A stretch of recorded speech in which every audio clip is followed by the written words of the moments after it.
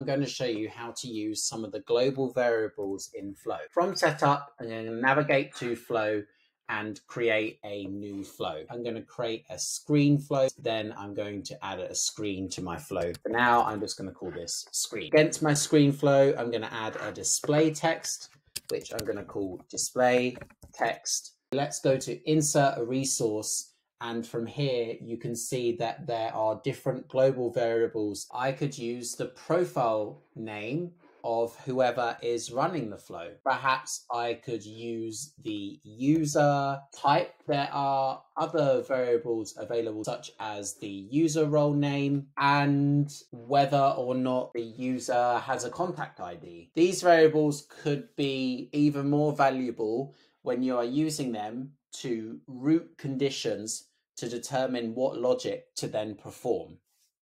Thanks for tuning in. Don't forget to like, subscribe, and add any feedback in the comments. Thanks.